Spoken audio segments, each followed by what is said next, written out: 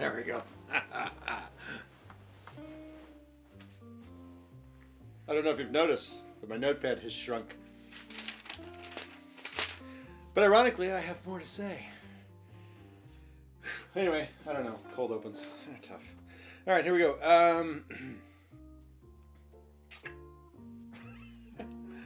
Henry Schlinger Jr. I don't know if Brad's trying to mess with me here, folks, but he's doing some awful interesting behaviors behind the camera.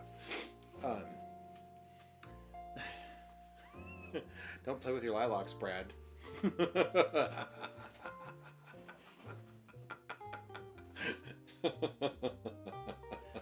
Oh, that was a rule, folks. And this article is about rule following. Sorry, rule govern, rule behave, whatever. I'm like, I don't even know.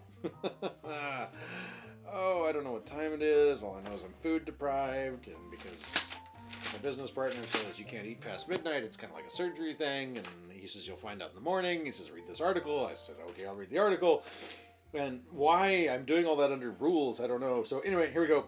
If you gathered the fact that maybe this article is about rules, maybe. Is there a reason you have pretzels?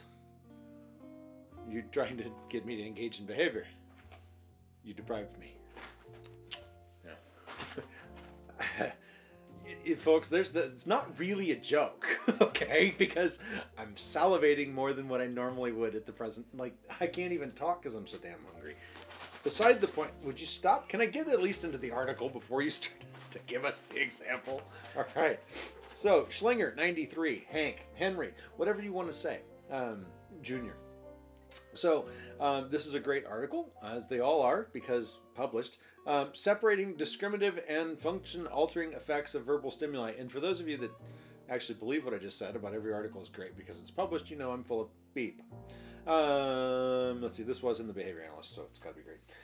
Because anything by Behavior Analyst is better than anything else, because we all know this. All right, anyway, so rules. So this article is long and rather difficult, but it's good, and I like it. And if I didn't like it, I wouldn't be presenting it to you, because I picked it.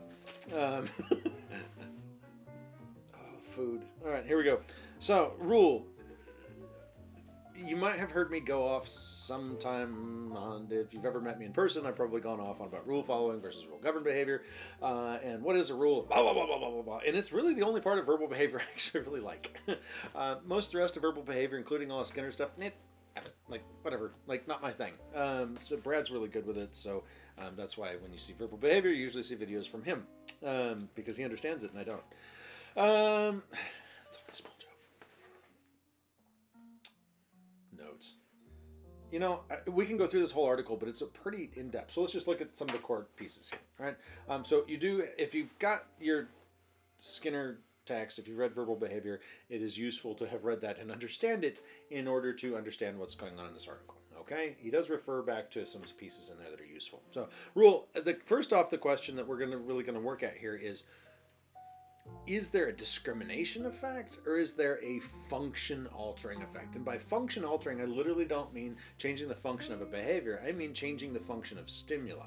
All right? So, for example, the moment that you reinforce someone, the moment that a reinforcer becomes a reinforcer, that stimulus has changed. It now has reinforcing properties. The value of it, the function of that stimulus is now different. The moment you use classical conditioning, so you take a neutral stimulus, you pair it to a condition with an unconditioned stimulus, that neutral stimulus changes its function. Right? So when he's talking about function changes, versus discrimination, this is what he's getting at. Is the stimulus changing? Is the function changing of those words when they basically become a rule? Or is a rule simply a discrimination? So, don't go near there, which is a reference to one of my favorite movies. Because the movie was recorded in the 80s, I can't say the rest of the movie because it would be drastically offensive to everyone else out there. But the next line is brilliant. Thank you, Robin Williams. Is a rule just a verbal discriminative stimulus? Fair question. And this article basically argues that that's the way everybody treats it, including maybe Skinner. Maybe. So anyway, beside the point. So if a rule is just a verbal discriminative stimulus, then what the heck's the point in coming up with the term rule? Because you already have a term for it. Discriminative stimulus. Like, you don't need the extra word. And not only do you not need the extra word, you don't even need special research. Because why? We already know about SDs. And we're going to go into a little bit about SDs with the Jack Michael article at another time. So we talk about function altering operations instead of thinking of these as discriminative stimuli. And this article is presenting kind of that bigger picture, right? Of, listen, this probably isn't just SDs. There may be some situations where verbal behaviors are SDs, and I don't really want to get into all that, but because that's not the surprise. The surprise is that the function altering operation of this stuff. So Schlinger identifies in verbal behavior that rules are really also about contingency specifying stimuli. So CSSs. Cascading style sheets. Why? Like acronyms. Wow. Like people that are like into, yeah. Anyway, I get sometimes I have troubles with all the acronyms. So contingency specifying stimuli are rules. Those rules are function altering stimuli. Okay. So if we think about it that way, it makes more sense. So it's challenging to distinguish between CSSs and SDs when we're talking about verbal behavior. It's very challenging. And there's no really clean way to know which one's which.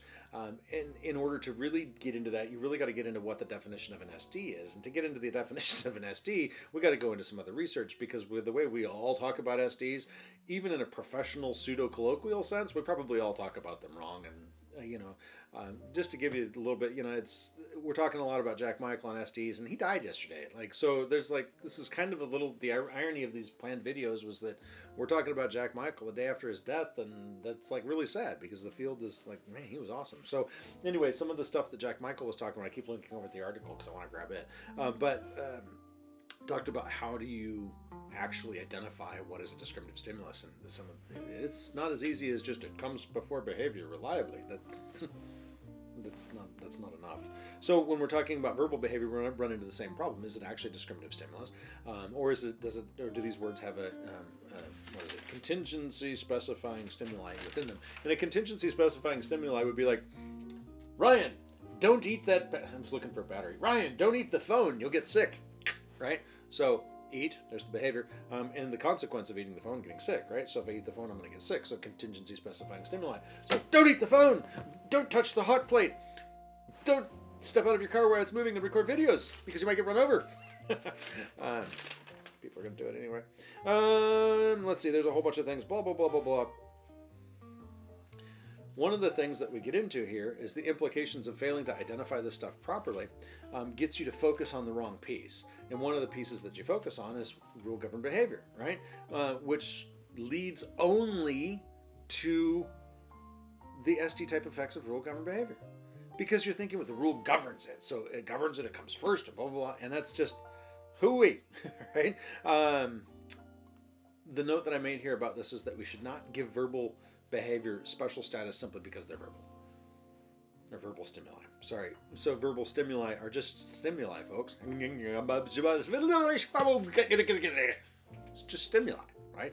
That they happen to form words and have some other things associated with them is the realm of what verbal behavior is all about. But anyway, we're also run into a big reification potential here, where you're creating something that isn't necessarily there out of the rule, right? And that you're specifically following some hypothetical construct called rule. Anyway, it's one of the problems. Methodological problems. How do you ask questions about rule following or rule governed behavior? If you're focusing on the discriminative function of a rule versus the function altering effect of the rule, then then your research questions are going to be drastically different, right? So in the literature, according to Schlinger, we always talk. It's almost always referred to as a discriminative effect, but oftentimes it might actually be a function altering effect, right? So anyway, developmental course, that seems to have a developmental issue with it. So the younger you are, the more likely it is you're just talking about SDs, or that the rules are more associated with SDs if you're describing your environment. And as you get older, you'll be more likely to do CSSs. So I kind of wanted to get in, oh, that's Michael 82. Small. All right, so let me give you an example of a function altering example using this. I can give you an example of a function altering example. Here we go. So I've been food deprived. We already talked about that. It was by accident and not at the same time. So I am food seeking behavior, and literally my mouth is watering at the moment because Brad is messing with a thing of pretzels. These are Vero pretzels. They're actually pretty good. Gluten-free, big pretzels. Okay, so he's going to throw one to me. Ooh, I caught it. Very good. All without a rule. Nope, maybe there was one. Or just SD. No, it was a motivation. He's messing with motivations. Right. So, oh, a bit hard. Yeah, I think those are poisoned.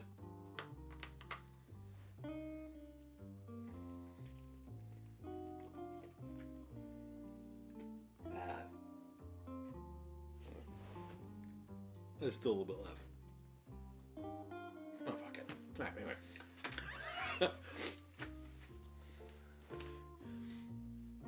It's slightly unprofessional, but hopefully it makes the point. Ooh, leftovers.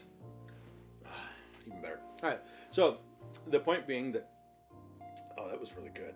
Actually, those are surprisingly good pretzels, folks. And this is not an advert for whatever pretzels those were. They're surprisingly good for being gluten-free. Anyway. What was I getting at? I'm so damn hungry. Food deprived. Okay, so food deprived, right, is going to motivating operation. It's going to get me to search for food. Like, I'm going to be more likely to search out for food and eat it. But did you notice that with one single word, a rule was created and followed? The word was poison. Thank you. So, and I don't mean the band. He's going every rose has its thorn. So, anyway. The rule... more of that girl's poison, but... What? You're fine. Oh, you went Boys to Men. Is that Boys to Men? No, that girl's poison. Yeah, it's not Boys to Men, though. It's something else. I can't remember. Back to the video? Yeah. We talked about music for a while. Yeah. You can sing. I can't. He sings. Evocative effect. So, wow, sorry. So the poison, one word is all it took. Right. Instead, he didn't describe all of the contingencies that were at play. Right. If you eat that, you're going to get sick because it's poison. One word, which is not velvet develop. Right. Thank you. You're welcome. BBD. Take a brief moment for 90s music, remembering how awesome it was. All right, there we go. So let's get back to poison. No, that song is so stuck in my head. All right, so evocative effect of the food deprivation is gone with one word. That's what's cool about the function altering effect of rules. Okay, I put rules in quotes because I hate them. But anyway, this particular stimulus, changed the value. Changed the stimulus itself, changed food itself, to the point to where even though I'm food deprived and motivation is all established, I spit the food out. Now, obviously, we're joking, but you get the point. So that example of poison is taken from the article, and it uses that as a point to show you that the particular word poison is definitely not a discriminative stimulus in that particular example, but it has a major impact on behavior. And also, because it doesn't have all of the components of a CSS, the question then becomes, how in the world is it actually working? So this is a great little article, not little, but I do want you to remember there's a couple of things about it that it's, we don't know, at least at the time of this article, right? We just don't understand all this stuff. And I think this is where relational frame theory is going and starting to get into the more complex analyses of verbal behaviors, whatever you want to say. But the thing that I don't like about rule-governed behavior is that there's not this hypothetical construct of a rule floating around actually governing your behavior. I like to think of it as rule following behavior. Now, Schlinger argues that maybe that's not the best way to go because it implies the organism has, it implies some sort of cognitive experience in the organism. And I'm like, no, it doesn't. You can be reinforced for following rules, or you cannot be reinforced for following rules. Like, I might follow Brad's rules, but not the dog's rules. You know what I mean? I mean, from my perspective. We both ate the pretzel. What's that? We both ate the pretzel. Yeah, we all ate the pretzel, actually, before the, you know, a little bit of pretzel left. Oh, hell, who cares? Wrapping up. So, rule following behavior, to me, is a thing. This article gets into more about the differences between discriminative effects and function altering effects of words that would be used as rules. So, there you go.